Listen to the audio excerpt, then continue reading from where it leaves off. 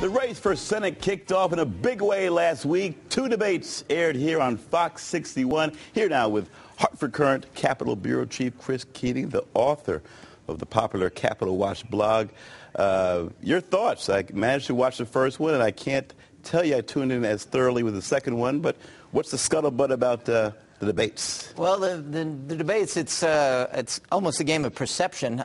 In the Democratic debate, a lot of people thought Merrick Alpert kind of pulled out as the victor. What I mean by that is he had a lot to gain and did gain a lot. A lot of people don't know him. He has not had television commercials, but he got on the stage with Blumenthal and handled his own. And some people felt that he, quote, won the debate. That doesn't mean he's going to win the election, but he, quote, won the debate. In the Republican debate, same thing. Peter Schiff, not generally known to the general public, although Investor by trade, right? Investor, money manager. Right? Yes, and very well known among his own core group of supporters, but not generally known to the public and has had no commercials. Some people think that Schiff won the debate. Let me go back to that first debate. We see Merrick Alpert here. Yes. When I did tune in, I thought he scored some points. He came out throwing some haymakers. And, you know, Blumenthal has always been sort of a calculating guy with how he answers his questions. I think what separated him from Alpert, from what I saw, that Alpert had some very strong, definitive opinions, and that sort of distinguished him from Blumenthal, who was, you know, pretty much the politician. So from what I saw there, I thought he acquitted himself well, and that the Democrats obviously will probably still go with Blumenthal, but this guy Alpert is someone they need to find a place for somewhere. Yeah, Alpert's a smart guy. There's no doubt about it. He's basically doing this full-time right now. Sharp guy, understands the issues, and he doesn't really have anything to lose. He's way down in the polls. Blumenthal's incredibly well-known. Blumenthal's been AG for 20 years, as you know. Incredibly well-known, incredibly high approval ratings. So he couldn't really go up, right. And he didn't. He just stays back and jabs while Alpert's trying to throw haymakers, trying to connect, right? Correct, and basically Alpert was trying to take it to him, asking him questions, asking him whether how his lawsuits created jobs, whether they did or they didn't. So he was bringing it to him, whereas Blumenthal, who's obviously the front runner in that race and the overall race, didn't really have to take it that way. Right. Now, speaking of haymakers, I think everyone was waiting on the Republican side for a little bit of a battle royal. You had the WWE, former CEO and president, Linda McMahon. You've got a former spy and Rob Simmons, former congressman and former CIA operative. And you mentioned the money manager. They were kind of polite, it seems like. They didn't really take the gloves off. At some point, you suspect the gloves got to come off there, right? Yeah, I would assume the gloves would come off. There's a lot going on behind the scenes. McMahon has kind of been on a campaign brochure blitz, has been sending out a lot of mailings to a lot of people across Connecticut. She has not done television commercials taking on Simmons. So it's a little bit behind the scenes. A lot of it's going to Republican voters, but some independents are getting them in the mail, too. So it's a bit of a nasty campaign going on, but it's a little bit behind the scenes. If she did television commercials and took it straight to Simmons, then it would be a different story and everybody would know about it.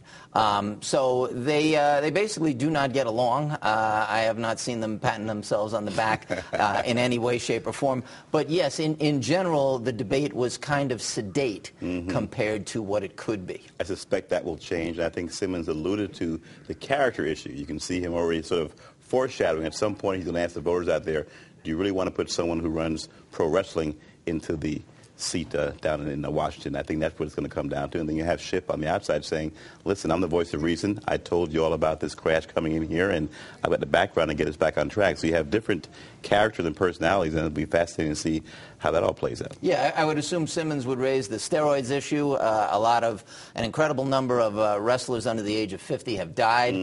He will try to raise the steroids issue. Linda McMahon, who's no longer the CEO of WWE, has defended herself on that. But sexual innuendo with some of the content is very sexually charged at times on that. So she's open to her, she's saying, listen, it's a business, it's entertainment, this is what I do. And they're going to say, well, to what degree does that blend into her mindset and her character? So right, and we have not heard the last of that. We have not heard the last of wrestling. That will go all the way up till Election Day.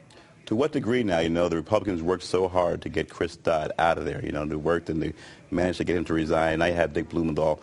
What are you hearing from either side saying, gee, they got him out of there, but now was that a huge mistake? Didn't they have a better chance against a weakened Dodd than against a guy like Blumenthal, who didn't perform well in the debate, but is still sort of this juggernaut? Yeah, the Republicans definitely had a better chance against Dodd in Dodd's weakened state. Democrats that I've talked to are very happy that Blumenthal has got it, both Democrats who are going to be on the ballot and Democrats who are working in the wings behind the scenes. So they're very happy that Blumenthal is there. Blumenthal has the lead in the polls. As I said, he's generally very well perceived in Connecticut. He's constantly on television, sometimes more than the TV anchors. He's constantly on TV, as much as you, more than you. And the guy has been there, and over the last 20 years, any Connecticut resident who turned on their TV at night, chances are they saw Dick Blumenthal. Right. Now, how about Keno? There's a good chance that down the road you'll hear more about Keno. Big debate brewing now, right? The governor wants to bring in Keno to help deal with this deficit. The Indian casinos are saying, hold up, now we have this compact where we have the domain over Keno. Who's going to win that one? Right. It could be a roll of the dice. I mean, I'm not really. I don't know how it's going to end up. Well, you asked me, so I had to tell you. So, it could go either way. Yeah. I mean, if it's ruled as a lottery game or if it's ruled as a casino game. If it's ruled as a lottery game, then Rel wins. If it's ruled as a casino game, then the tribes win, basically. At stake here, reading your story, about $400 million to deal with the casinos. The state gets a 25% cut of the one-armed bandits, which totals about $370 to $400 million. So if they say, we're not paying you, you got a big problem. 20 seconds. Yeah. No, who resolves this? That would be a huge problem. If it ended up in court, it could drag on for years. I think everybody wants to avoid that. A court case would not be good for the state. If the tribes withheld their payments, that would not be good for the state. There's a lot of bad things that could happen. It's a roll of the dice. There you go. All right, thanks to all our guests. No doubt. Chris Keating, Chris Palmer, James Walker, an entertainment attorney. Oh, we said James Walker. You can send your show comments or requests, or you can watch us again at ctnow.com and friend us on Facebook. Become a fan of the Stan Simpson Show. We're on Twitter, too. So look out for our tweets. Lori Perez and The Real Story are next for the good folks here at Fox 61. I'm Stan Simpson. We'll see you next week.